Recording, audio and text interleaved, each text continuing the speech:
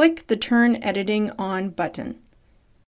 Select Glossary from the Add an Activity drop-down menu. On the Adding a New Glossary page, give your new glossary a descriptive name. Describe the purpose of the glossary, provide instructions, or background information in the description area. Entries shown per page. This sets the number of words and definitions that students will see when they view the glossary list. If you have a large number of automatically linked entries, you should set this number lower to prevent long loading times. Glossary type.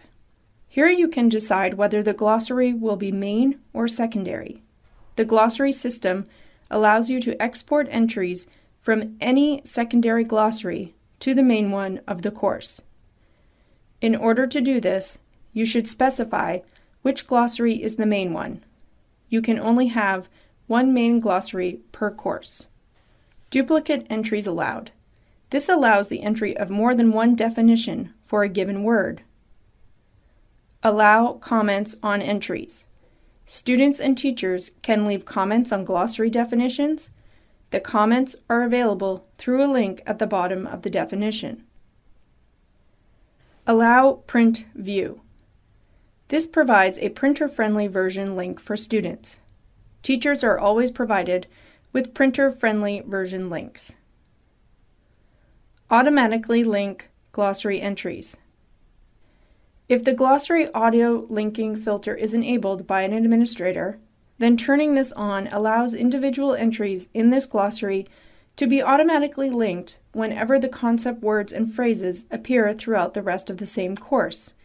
This includes forum postings, internal resources, week summaries, and so on.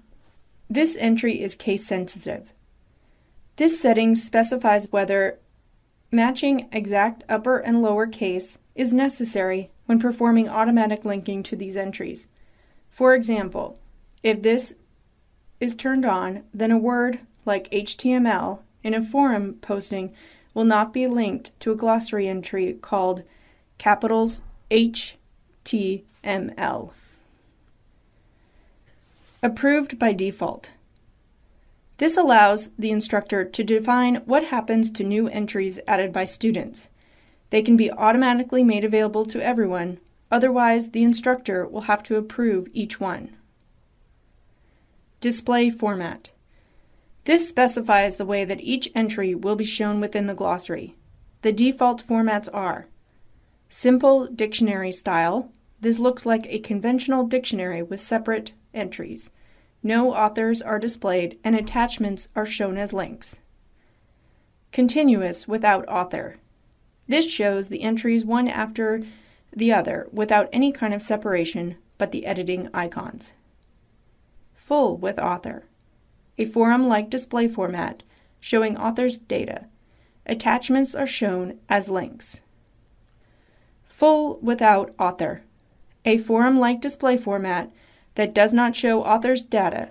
Attachments are shown as links. Encyclopedia.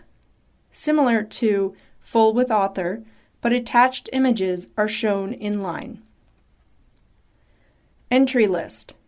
This lists the concepts as links. FAQ. Useful for displaying lists of frequently asked questions. It automatically appends the words question and answer in the concept and definition, respectively.